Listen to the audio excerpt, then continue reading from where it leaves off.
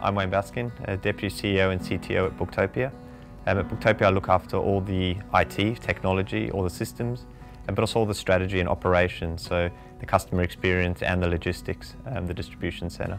Managing risk in the supply chain comes down to how good your planning is, making sure that you've always got fallbacks in case of that things happen, and you always have a plan in the event of something happening that you don't want to happen. E-commerce has just gone gangbusters over this period, this COVID period, and we've seen e-commerce excel, 3-4 years into the future.